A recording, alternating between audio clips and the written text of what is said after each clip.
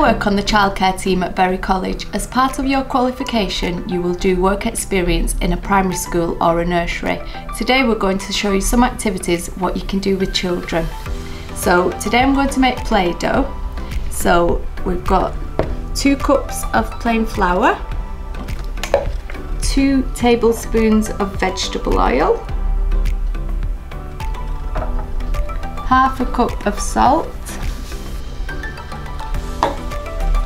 2 tablespoons of cream of tartar, 1.5 cups of boiling water, some gel food colouring,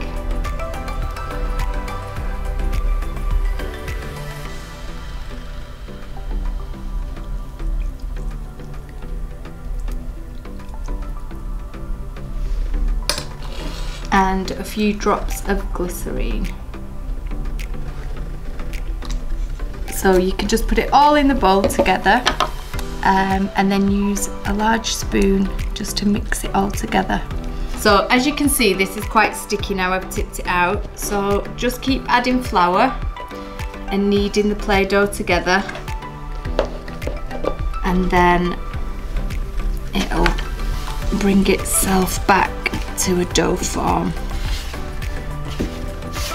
So just keep working the dough and adding flour as needed, and as you can see now, it's come to a nice soft consistency, ready to make Play-Dough activities with the children. So once you've made the Play-Dough, if you keep it in an airtight tub, it'll last like a few weeks, months, as long as it's kept in an airtight tub.